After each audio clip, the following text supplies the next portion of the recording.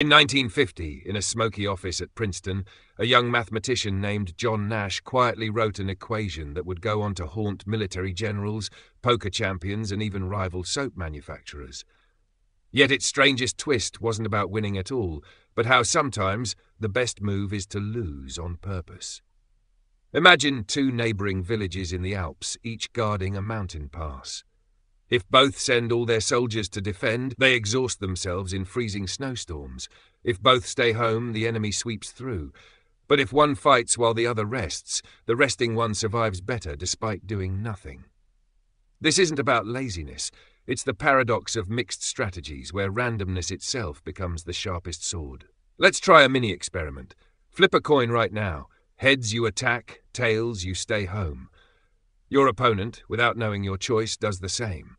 Over time, neither of you can settle into a pattern without becoming predictable, and predictability is the surest path to defeat. Here's the paradox. The more rational both sides are, the more irrational, deliberately unpredictable, they must become. This plays out in everything from Cold War nuclear deterrence to supermarkets deciding when to restock bread, to dating apps where revealing too much honesty too soon drives people away. But here's the kicker. Add a third player, and alliances shift in ways so counterintuitive that in one real experiment with basketball teams, a weaker third team entering the league actually increased the championship odds of the weakest team from before. Why? In a triangle of competition, helping your enemy hurt a mutual rival can make you stronger. An echo of the ancient Chinese stratagem, ally with the distant, attack the near. Even business startups know this. Sometimes a tiny, quirky competitor opens up a market that giants were too scared to touch, and suddenly the loser sets the rules. But this raises a darker question.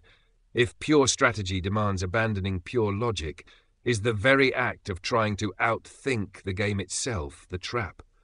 Nash knew, in equilibrium, no one can do better by changing alone, yet the game may still produce a worse outcome for everyone.